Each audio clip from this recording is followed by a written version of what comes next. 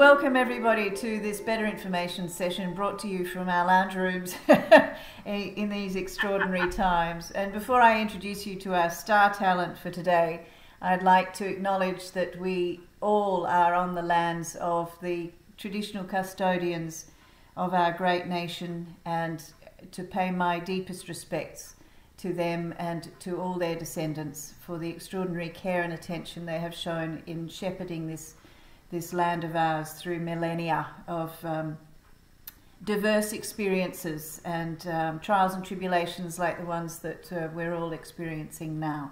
So I think useful to get some perspective on the way in which this land has been cared for through all those generations.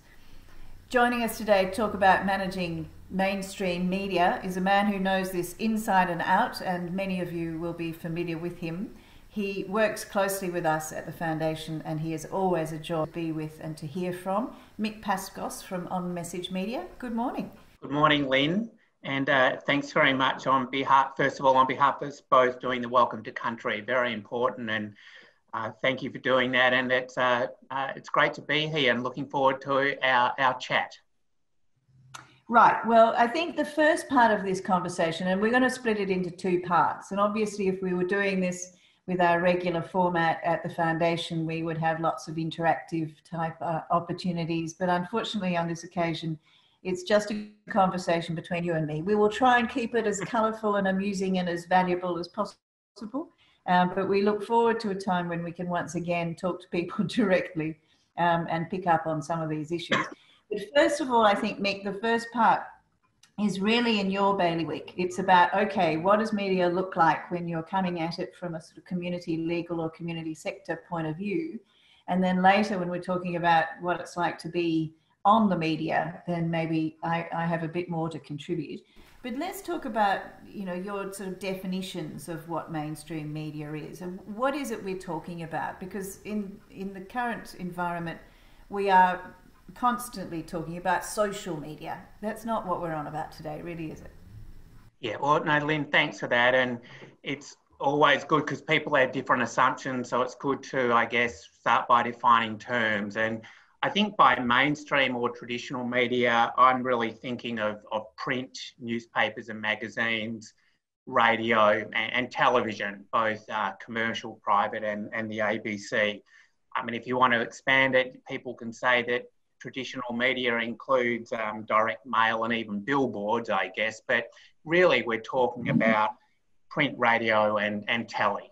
Now, I mean, it's a bit interesting because a lot of what we actually call new media or new ways of communicating have also been around for a long time as well. I mean, the first email, and I'm looking a little bit to my notes here, but the first email was sent 51 years ago in 1971.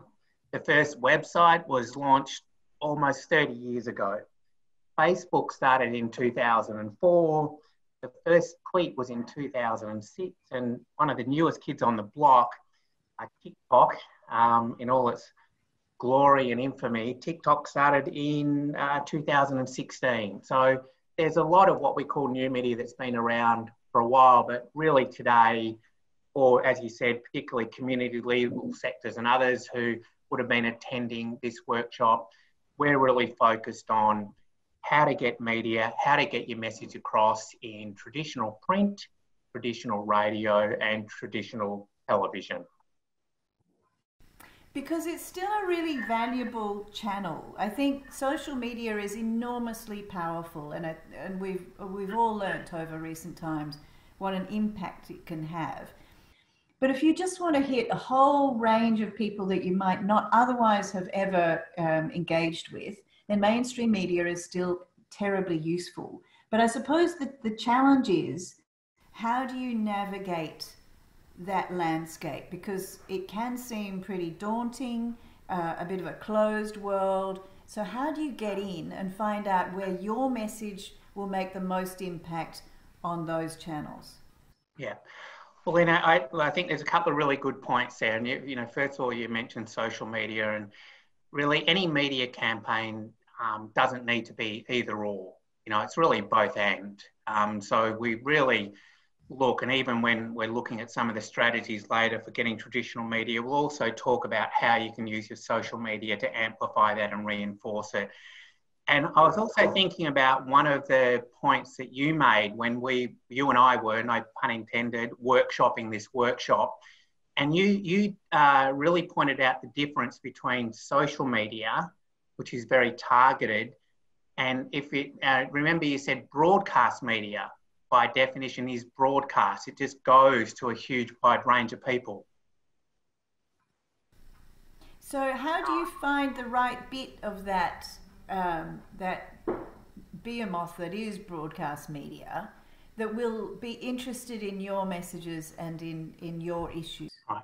Well, good. And I think I'll take one more moment, Lynn, to, I guess, convince our viewers and our audience of why traditional media is still really important. And then I'll jump into that question. I did a little bit of reading, and I looked like Roy Morgan, which is a major market research company. They did a report last year where they surveyed 50,000 Australians, and Roy Morgan is a very reputable organisation. 50,000 is a lot of people. And they found that news is the most watched TV genre every week. So if we're talking about why do we want to get our message maybe on the 6 o'clock news or the 6:30 news or the 7, well, the reason is that more than 1 in 2 Australians are watching TV news every night. And in terms of their survey, that was the leader in terms of genres and types. So TV news is still really important.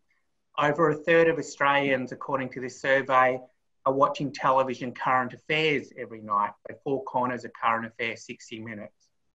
So it's really, there are a lot of people watching TV news. In terms of radio, just in terms of commercial radio alone, the most recent statistics showed, and these were 2018 figures, that 10.7 million Australians, Monday to Friday, tuned into commercial radio. Now that's almost 11 million people tuning into commercial radio Monday to Friday. Now that's before you add in the ABC with its myriad of channels, or SBS, or the wonderful array of community radio programs. So let's add them in. You've got 12, 13, 14 million people listening to radio every week. To put that in context, Australia's population is roughly a tick over 25 million people. So that's a lot of eyeballs watching and a lot of ears listening to what we call traditional media. It still has a real impact and a real sway. So I think social media has a very important role, and it's very exciting, but there's really room for both. So I think I just wanted to sort of make that point, because a lot of our younger, thinking about it a bit more, a lot of our maybe younger people listening to this workshop, unarguably, a lot of them get their news via their Facebook feeds and their social media feeds, but also really half the population is still listening to and watching commercial media each week. So I think, so Lynn, sorry, I went off on that digression and I forgot the next one. So it's really about what I call the Mick Paskos specialty, which is how do you find the right destination for your story? Because there is, a massive array of options, and stations and channels and newspapers and magazines and all the rest. But you want to make sure that your effort is as effective as possible. You're not going to spend a whole lot of time chasing things or pushing things that aren't going to bear fruit. So how do you identify where you want to pitch your story? No, thanks, Lynn. And I think that's a really, really important question. And I think the way I always start is to ask why. Why are we seeking media at this point in time? And irrespective of what time, I think the why is really important, because that will help us to go to the next step of how we target. So sometimes the why might be as simple as we have an event on and we need to sell tickets, or we're launching a really important publication and we want people to order it buy it or download it for free. Other times, the why we're seeking media might be a little bit more complex or multifaceted.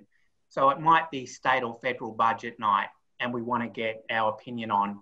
It might be the lead up to budget, right back when maybe the Expenditure Review Committee is doing its work. And so we want to get into the media to influence what will actually happen on budget night. So I think it's really, first of all, why do we want? Because that actually helps us take the first step down the right path to get where we want to go, to get the result we want to get. And then also as a part of that, I also think you ask, who do we want to reach?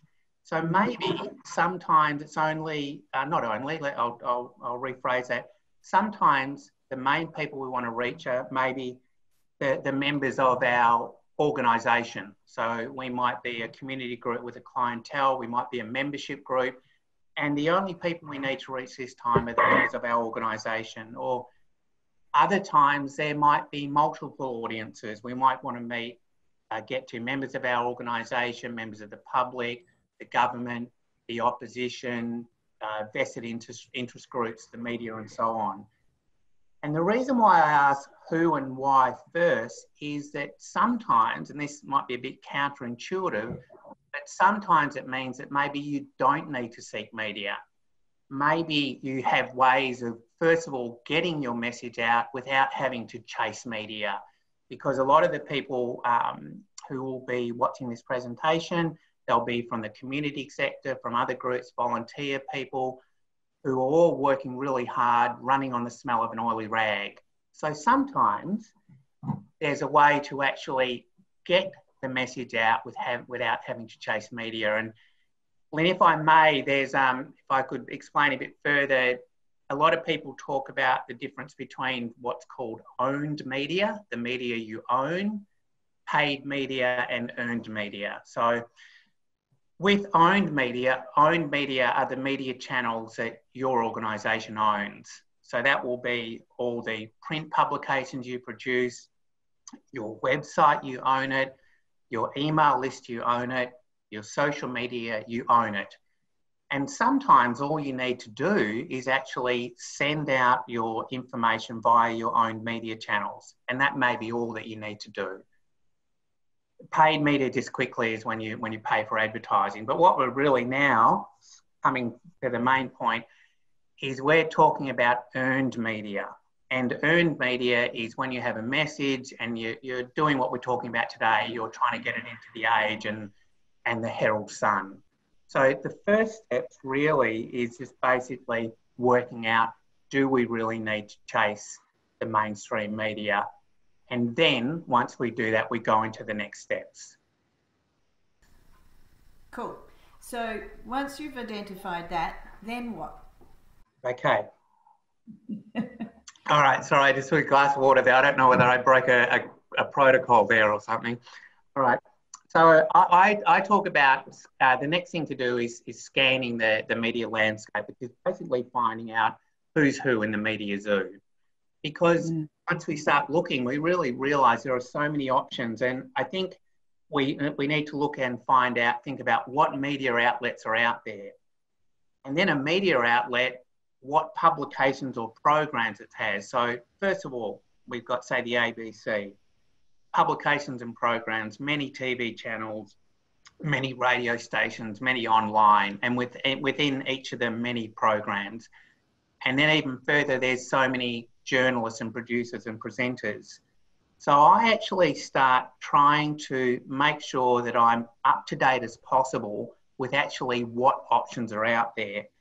Because the more that I know about what the options are that are out there, the more I can start to target or strategize to try and reach the specific media outlet, and within that outlet, the particular program, and even within that program, the particular journalist or reporter.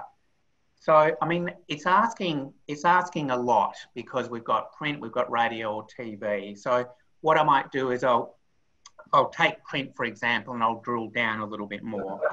So we'll start with the easy stuff. The most high profile print or, mainstream media print publications, I guess you'd say would be The Age, the Herald Sun, the Australian Financial Review, leader newspapers, the Saturday paper, the monthly, and so on.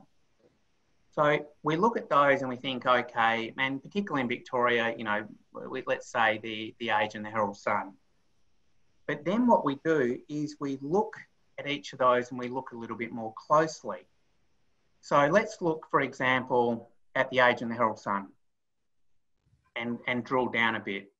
So rather than think, I just want to get something in the Age or the Herald Sun, if we look a little bit more closely so we can see the wood from the trees, we realise that each of these newspapers has different sections which run every day, right? It's not just one newspaper, it's a newspaper made of sections. So they've got local news, state news, federal news sections, international news, business, features, columnists, op-eds, letters to the editor. So I guess we start to break it apart and actually think, right, it's not just the Herald Sun that I'm seeking to get information into. I'm trying to get it into the business section or the news section. And then if we look a little bit more closely, and this particularly helps if you go to the websites of these different newspapers, many of these sections have subsections. And I don't want to get a little bit like Alice down the rabbit hole and it to become too dizzying. And at first it might seem that there's too much going on, but I guess my message is to try and really understand the publication and look a little bit more closely. So with each of those sections, they have subsections. So for example, the business section of The Age, you think, all right, I want to get something into the business section of The Age, but it has sections called consumer affairs, workplace, small business, banking. So you might think, right, I've looked more closely, I need to get this. It might be Consumer Affairs Victoria has a publication. The best place is the business section of The Age, and the best subsection is, a particular subsection. So my message is really initially to start trying to see what's out there. And sometimes we want to rush out and just try and get a result, but there's a bit of self-discipline and focus and a bit of work about really identifying the sections. And some publications, so a lot of people who are watching and listening will work in the legal sector. So, for example, the Australian and the Australian Financial Review have a particular section called Legal Affairs. Now that doesn't appear every day in the print version, it appears every Friday. So every Friday, the Australian Financial Review and the FIN, the Australian Financial Review and the Australian, have a legal affairs section. So Lynn, that's sort of some examples of where if you look more closely, not only at the daily sections and spots, you get a bit more of an idea. So for example, if you look at the Saturday Age, it has John Sylvester's wonderful Naked City column, but that only appears on a Saturday. The Herald Sun has the wonderful Saturday lift out called Weekend. So my first message is about looking really, really closely to see what's out there. Excellent thinking, Mick. But I suppose also, what if you just want everyone to read it? What if you just do want, as big an audience as you can get? Which section or how do you pitch that? And do you need to send them a media release? Well, I think and media releases are really, really important. And I think so sometimes we can try and be really targeted and really hit a particular section of a publication. Other times we might create a media release and then send it to the newspaper or the radio outlet. So for example, at newspapers, there will be usually a news desk or a news tips email address. So for The Age or for the Herald Sun. For TV and radio, there will be general email addresses that we can send media releases to. So there are ways to, I guess, broadcast it and send it to a wide audience, as well as trying to to target an audience. So let's take that, and I should add that the same is true in broadcast radio as well, in particular, and television, that each program has its specific brief, and if you listen to that program, you can hear the sort of regular features that come up and the sort of people that they talk to, and identify which parts of a program you might be able to slot your particular story into. But let's move to that media release thing, because I think people get sometimes a bit caught up in whether or not that's absolutely necessary, and if yes, then how do you do it? What does a media release have to say in order to attract the sort of attention you're wanting? All right, so a media release is like a short news story that really explains, which is basically something that's saying to people, stop what you're doing and read or listen to what I've sent you. So it really is you trying to get people's attention. And you will find that with many media outlets, if you read them up to pitch them a story or talk to them about it, they will not talk to you unless you've already created a media release. Now, that's not all media outlets, but a lot of that way. And that's, I think, very valid because, journalists are very time poor. They're increasingly time poor. They're increasingly multitasking. And a media release helps convince them that what you're talking about is actually going to happen. So, a journalist doesn't really want to hear that, oh, look, we're thinking of doing this incredibly worthy publication, or we're thinking of doing this fun run or whatever. And the journalist thinks that's wonderful, but please come back to me when it's set and when it's ready. So most times you need to do a media release to convince the journalist that actually this is something that's worth pursuing. And a media release really is, if we go back to the very old journalism school, I don't know if they teach it anymore, Lynn, because it's been a while, but it used to be the old, who, what, when, where, how, and why. So really, it has to have all the really fundamental information about, what this is, when it's happening or when it's happened, what difference it's going to make. It really has to basically help explain to the journalist all the questions that she or he might have. And something at journalism school that some people used to teach is they used to talk about the coffee shop test, because a lot of people might say, well, I don't know how to do a media release. And so one way of thinking about it is imagine not that we can do it at the moment, Lynn, in the time of COVID-19, but if we cast our minds nostalgically back to when we could catch up with people or coffee, or cast our minds optimistically forward to when we can do that wonderful thing again, imagine that you've caught up with a really good friend and there's something really exciting that's happened at your work. Your work has launched something, or it's got funding to do something, and your friend says, oh, okay, please tell me about it. Mick, tell me about it. And then you just tell them.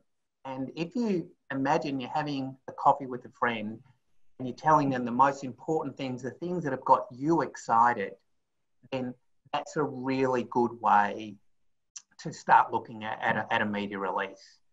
Now, there are plenty of resources online, and we can include some links, Lynn, as well to the detail about how to structure a media release, and different paragraphs and topic sentences and keywords. Sorry, that's the former English teacher in me coming out. But that might be worthwhile, but a little bit dull. But I think, so we can put some links in about that. Some other things about media releases, some quick points. It's really important to include a direct speech quote. So they're the quotes that you see in inverted commas from your CEO or executive director or the person in charge of the project. So the words that don't have inverted commas around them are what we call indirect speech, the direct quote, the speech bubbles. They're really important to have in there as well. And the reason is that with the increasing use of online media, plus very time poor journalists, if you present a media outlet with a really well-crafted media release, right or wrong, ethical or unethical, you know, tut or not, but if it's a well-written media release, hungry media outlets might just publish it in toto, in full. And as long as your media release is telling the truth, as long as it's fair, you know, and that's really important. Of course, everything must always be truthful. Everything must be fair. There can't be deliberate omission. But as long as you're telling the truth and you're trying to promote something worthwhile, a well-crafted media release may end up in full on this news outlet's, website. And that's a really important thing that a media release can do, particularly also if you make sure to either attach or include a Dropbox link to photos. So I'm now talking about photos and images. So if Jo Bloggs is your CEO and she is quoted, then either attach or have a Dropbox link to a couple of folders, preferably with both low and high resolution and high resolution photos of Jo, low resolution for websites, or if it's a print publication, high resolution.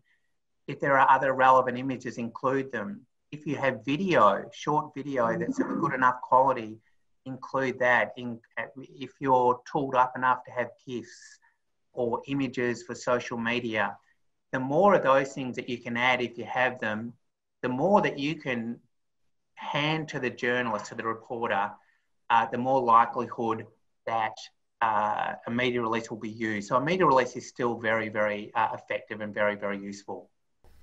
I think you're absolutely right, Mick, that sounding excited about, you know, whatever it is that you want to communicate is key, and that sometimes people feel a sense of formality when they're drafting content like this, which it crushes the story to an unfortunate extent. So I think that's absolutely right. Think of, you know, the most enthusiastic outsider you can in your mind and speak to them literally as you're drafting. I think that that helps get the right sort of level of passion and commitment in the media release that then will be conveyed to the audience you're trying to get to the journos and the producers, and they'll pick up on that level of energy as well. Can we flip now to being excited about it when you're actually involved with the media, once they've decided that your story is a good one and that they want to talk to you? Yes. Because I suppose that's the sort of next logical progression. You've managed your way through the labyrinth of media choices, and you've found a journo or a presenter or a producer that wants to pick up on the story that you've presented to them, and now they want to interview you. So what's that like, and how are we going to best prepare you for that experience? So I've been on both sides of this, but primarily on the interviewing side as opposed to the interviewee side. You've done a fair bit of media in your time, Mick? I have, Lynn, but Lynn, I am going to defer to you because I mean, your reputation and experience, and I mean, your wonderful career at the ABC, I think starting in WA and also in Victoria, and I think in Tasmania, across many programs, ranging from enough. All right, and also for those who are listening, so you're just going to have to sit here and let me just go over a couple of things.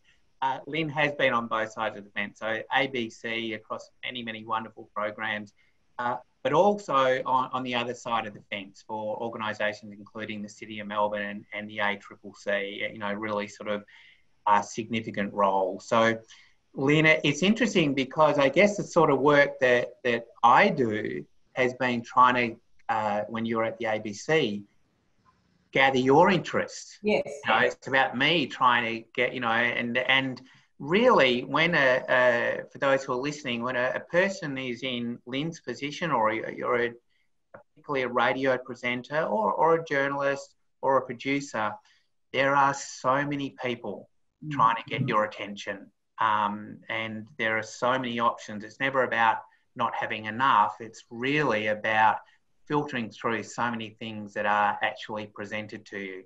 So Lynn, I'm going to put the question back to you, and maybe if you could kick this off, and I'll see if I can contribute. All right. Well, what I want to start with, because you're absolutely right that there is never a shortage of content. There may oftentimes be a shortage of the right kind of content or the sort that you're absolutely after for any particular program, but the volume is unending. So you do need to stand out in your pitch to especially to broadcast media, radio and television, for them to pick up on it. And there are ways and means of doing that, some of which we've covered off.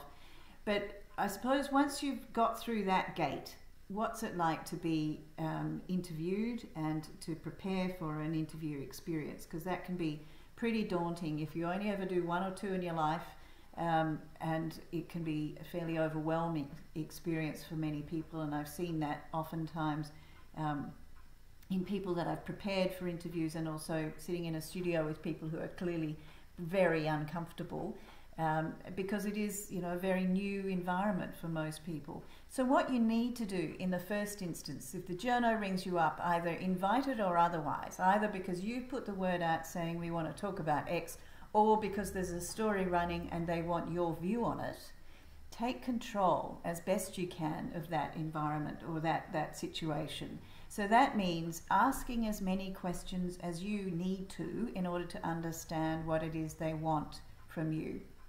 A lot of times I think media calls and people just say yes, yes, okay, fine, and then fret because they don't really know what it is they've bought into.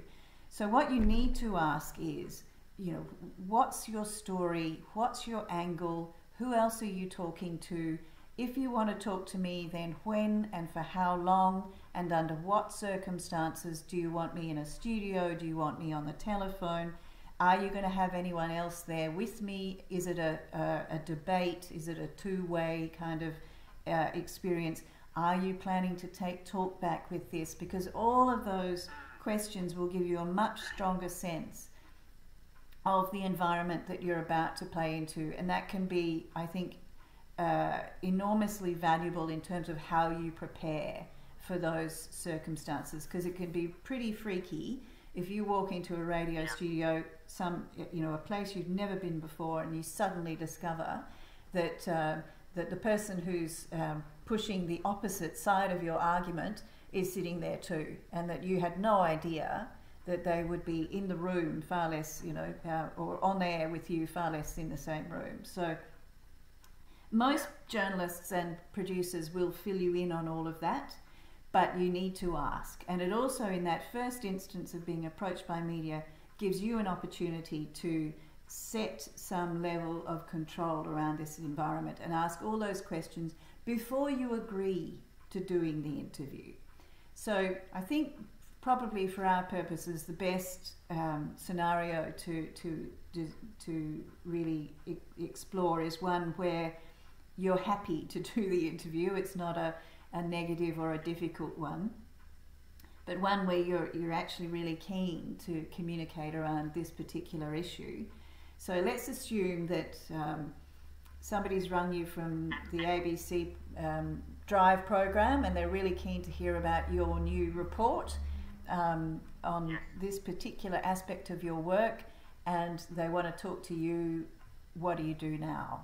So that's, I suppose, that next phase of development. Once you've understood and you've quizzed the producer or whoever it is who calls you about all the circumstances to make sure you know what you're in for, then what do you do?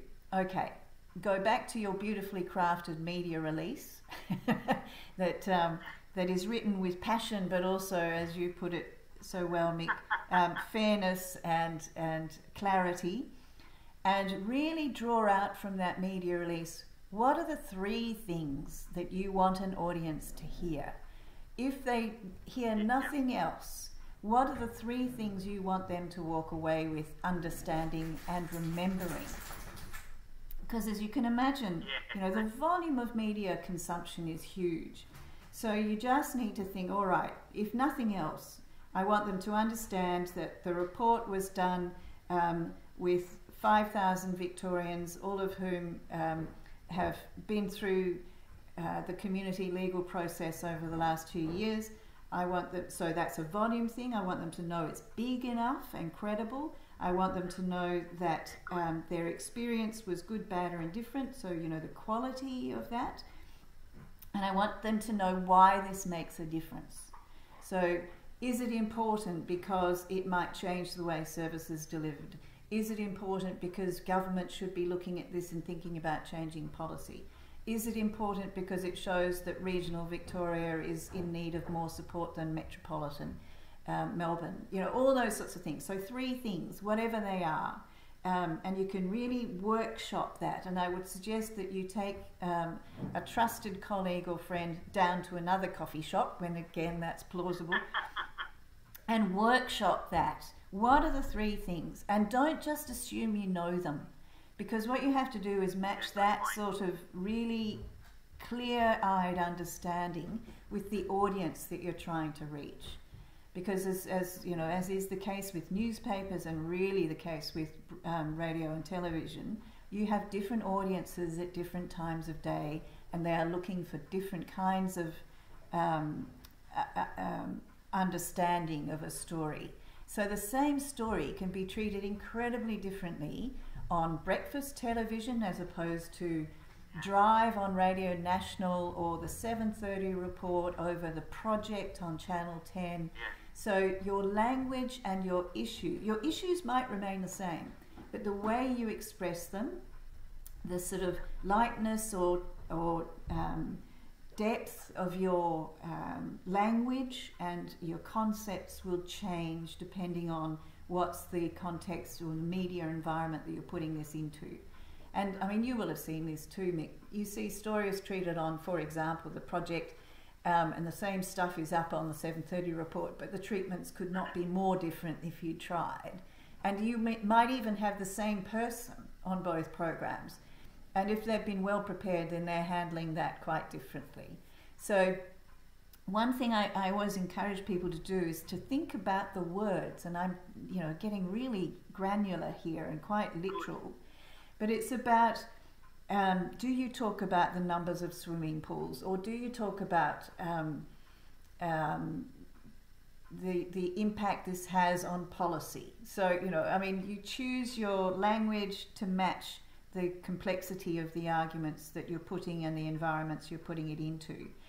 And one thing, just as a complete sidebar, that whole sort of preoccupation that media would appear to have with swimming pools or Sydney harbours or laps around the world or times it can take to get to the moon, or MCGs, of course, you know, is because we crave analogy. We crave some way of understanding big numbers and big issues.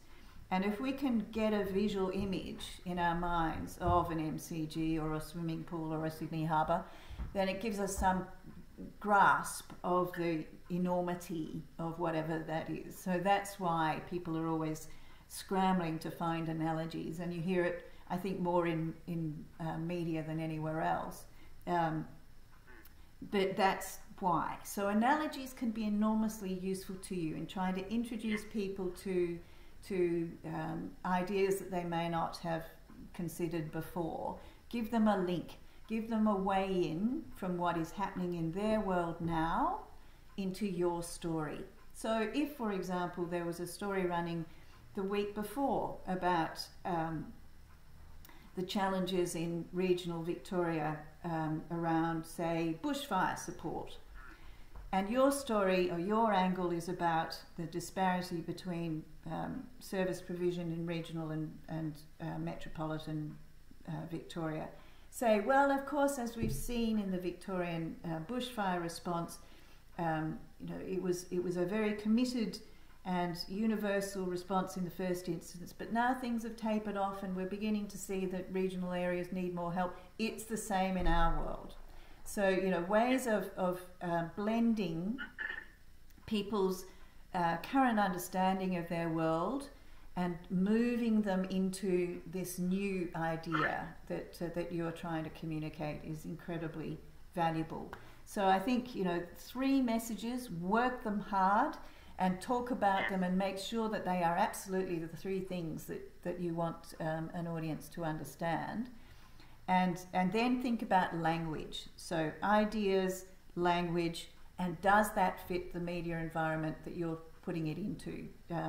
Is that the sort of language you hear on breakfast radio? Is it the sort of language you hear on the 7:30 report? And make sure they marry up to the sort of environments you're dropping them into. So there's a classic example, Mick, of somebody who really didn't get his key messages sorted out, and I'm sure some of our audience will remember the very short-lived political life of one Mal Meninga, who had an incredible career as a rugby league superstar, and then attempted to move into politics, and it just didn't work out because he didn't get his messages straight. I remember September the 24th, 2001. It was the first day where ABC TV News, the Canberra edition, was coming back on air. Now, it was also the first day of Mal Meninga's political career. It was his first radio interview as a politician. Seemed to be going okay. And then something happened. Why are you standing? A number of reasons. I guess throughout my sporting career, I've had the urge to do community work, and I think I've really worked hard on that aspect my 16 years in Canberra. And the thing about that is that I was, I guess, a public figure, and I was put on the podium where I was just a person out there making sure that I was. I'm bugging it. I'm sorry. So Mal Meninga is leaving the studio, and he says that he can't do it. Mal Meninga's political career had lasted less than 30 seconds. All right, so Lynn, I think there was so much important content in what you were talking about, and particularly you started with the idea of, control when you're doing a media interview, controlling your environment. And, to use a sporting analogy or a life analogy, it's about thinking about, first up, controlling that which we can control. And for me, one of the most important things that you can control is knowing your subject matter. So you really need to know your content. You really need to know inside and out what it is that you're going to be talking about.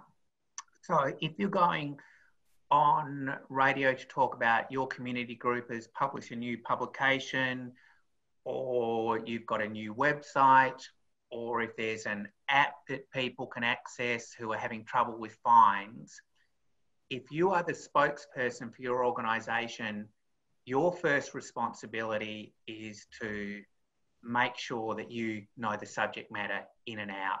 So usually your organisation will have had project documents, or you might have had to put out a funding submission, or you might have got funding, you need to do a report, or there was a report for your board.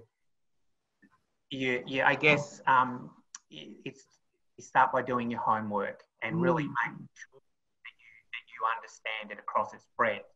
Now, the challenge for people who are working in a sector is, the challenge is to imagine that you're someone who does not know your sector, who does not know your project. And that's a very difficult thing to do. So maybe you can use people in the office or colleagues, or if the information is not confidential, that good coffee shop friend to ask you what to you might be the dumb questions, or the simple questions, or the fundamental questions that you are so imbued in and concepts that you don't even realise that the listener or the viewer. So first up, it's really about knowing your content. You can control that. And then Lynn, I know when we were talking about this workshop off camera, you talked about with previous organisations that you worked with and previous clients, then if there is a report, then distilling it. So then really work has to be done to distill it. and then even distilling it further into, as you said, your three key messages. So there is a homework to be done and discipline really in terms of understanding your brief, distilling it, and then distilling it further in your mind to really, what are the three key points, as you said, Lynn, that I want to get across? And because the more that it's like going for a job interview, really, you know, there might have been key performance indicators that you needed to address. There might be things about your career that you want to make sure that you get across. So it's really about knowing the brief, as you say, distilling the message and then having your three key points. And on the three key points, I'll just, one really practical thing, when you are doing an interview, if it's over the phone or so on, have those three key points typed out or written out in front of you. You know, really make sure that you have them handy so that you don't get distracted. You may, even if you are across your brief, if you're doing an interview and it's not your comfort zone and you've got a 20-page document in front of you, it's easy to get distracted or to get thrown. So having those three key points in front of you, I think is really, really important.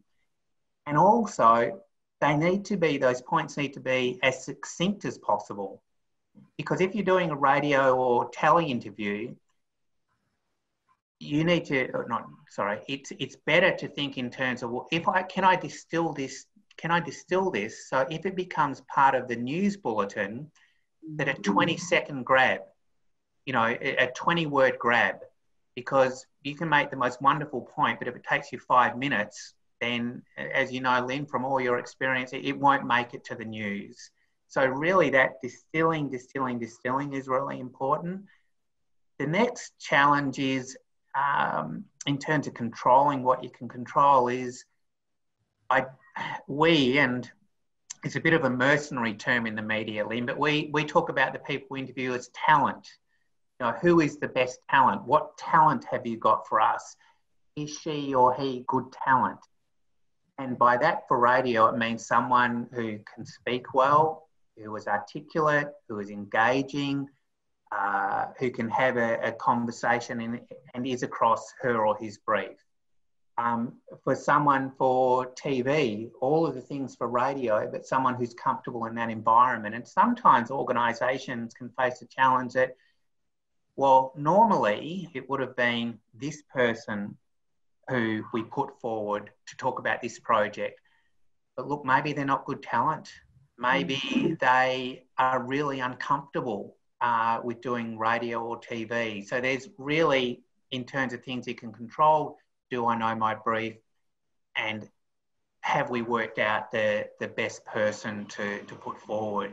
So I think those things that you're saying about what we can control and then moving into controlling your environment, I think they're very, very important.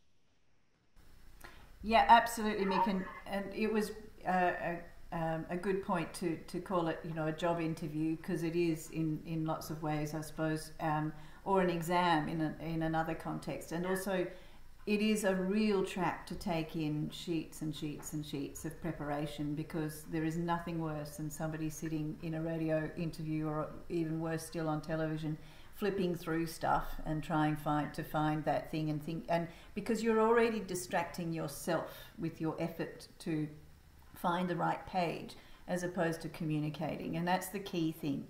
When you're on air, whatever shape that takes, there should be nothing that distracts between you and the audience. The person in front of you, the presenter, is the conduit, but the person you're speaking to is at the other end of that device. It's the person listening or watching. So you've got to think about them all the time, and anything that comes between you and them, and that includes sheaves of paper or being distracted by your environment in any way, is off-putting and is a disservice to your audience. So you've got to think that, you know, I'm going to deal with anything that might come between me and my audience, and get it out of the way. And I also think that some people imagine that distilling their message down to, you know, 3 core sentences is somehow doing a disservice to the content. That people think that it is reducing it to a dumb level, or not taking account of the important complexity and nuance in a story. And to an extent that's true. There will always be, you know, mountains of material that sit behind key messages. But if you can stand behind your 3 key messages with your hand on your heart and say, this is absolutely what it is we are trying to say, there is nothing dumb or silly or in any way foolish or reduced about that. It's just a way in. So I think overcome any sensibility that you might have that you are dumbing the message down. You're not. You're giving people a way in to your message and into your understanding. And I think then you'll realise that distillation process is both really important for your audience, but also really important for you in validating what it is you've done and the work that your team has undertaken, that you can encapsulate it in a very tight phrase. As somebody said, you know, and I've only heard this recently, but I completely love the concept, the simplicity on the other side of complexity. So once you've been through the massive complexity of a, you know, a hard piece of work, and you come out the other end and you know it so well, and we've all had, you know, teachers or people in our world who have this capacity to make the extraordinarily complex really accessible, and that is a true gift. But we can all make an effort to try and get there, which is about, you know, understanding so completely what it is that you've done that you can draw it down to a very distilled communication. Then I think you're on the path to drawing a lot of people along with you. Mick, I think we're going to have to draw a halt there, because we're testing the patience of our audience, I think. But we've learnt a lot. So thank you so much for giving us this Cook's tour of mainstream media and some of the ways in which we can best prepare people to communicate. So if you were to give me 3 key messages of what people need to take away from today, what would they be, Mick? Step 1, pause and look and see what media options are out there. They are multitudinous, and you might initially feel overwhelmed, but the more you look, the more you will see, and you will be encouraged to chase what is the best option for you. Because if what your organisation is doing important, the better the media option, the more likelihood there is of getting an important message out. So step 1, have a look around and see what's out there. Step 2, when you're thinking about getting your media message out there, start by asking yourself, why am I excited about this? Because what has excited you is hopefully what will engage the listener or the viewer. So if you've come up with something important, you're really excited because it will help a particular group of people, then harness that excitement. You know, really harness that excitement. Step 3, even though we're talking about mainstream media, also remember the role of social media. So if you have social media channels, use them. If you are able to get coverage in the Herald Sun or the Age or Lawyers Weekly or the Law Institute Journal, or you're on telly or wherever, then make sure to use your social media to let other people know about your story. Use social media to amplify it, because you're achieving what you want to, 1, you're achieving what you want to do, which is getting your message out there. And 2, the media outlet that has published your story, your project, will really appreciate you helping to raise their profile. So ironically, Lynn, I'm finishing with social media, but they are my, have a look what's around. 2, find your excitement. And 3, don't forget the role of social media. Okay. I'm going to give a final 3 too, which are about taking control of your environment and asking as many questions as you need to, and feel no fear in doing that, because I think sometimes it can feel a bit daunting to push back on media. You want them to want your story and you're inclined to say yes, but first find out what exactly you're buying into. You can do that in a very polite and respectful way, but it gives you a sense of control. 2, get your 3 key messages boiled down and test them with people and make sure that they are absolutely what you want an audience, when they close their eyes after your conversation, to take away. And 3, find the language and the passion. And I think, you know, this goes to one of your points too, about why this is important, because that passion will come through, you know, and choose the language that fits that, whether or not that's analogies or what else is happening in the world at the moment that you can tie it into, but find a way to connect that in terms that people find accessible and easy, and you're on a winner. So Mick, thank you so much indeed. That's been a blast, making our first Better Info session as a Zoom experience, and I look forward to seeing you in the flesh again soon. And thank you very much, Lynn, and thanks everyone for dropping in and during this difficult time. We hope that this helps, and all the very, very best.